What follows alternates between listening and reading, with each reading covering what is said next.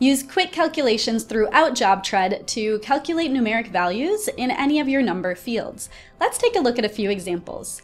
In my job budget here, I would like to calculate the total linear feet for this lumber package, but I'd like to add a 10% waste on there.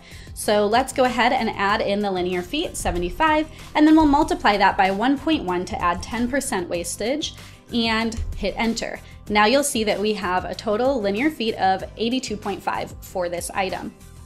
Now let's also calculate a cost. So maybe I know for this particular city of Garland, it's going to cost 60 cents per square foot for this particular permit.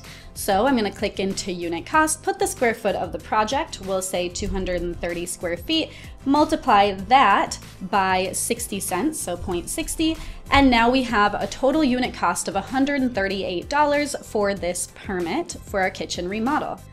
Now I can save my changes and continue on. You can still use all of your formula functions and operators such as rounding, ceilings, floors, and more using this tool. Now you could already calculate those using your formulas tools in JobTread, but this gives you a really quick way to do the calculation, and your formulas tool can still be used if you'd like to store calculations in the system. So let's go into the job dashboard and see this in another way.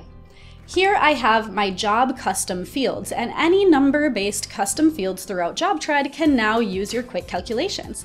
So I need the house square footage. So if I click edit here, I can add in the length times the width of all of the house. So here I'm going to put 42 times maybe 56, hit enter, and now I have a total square footage for the house of 2,352 square feet. If you have any questions, please contact your customer success manager or email support@jobtread.com and we'll be sure to help.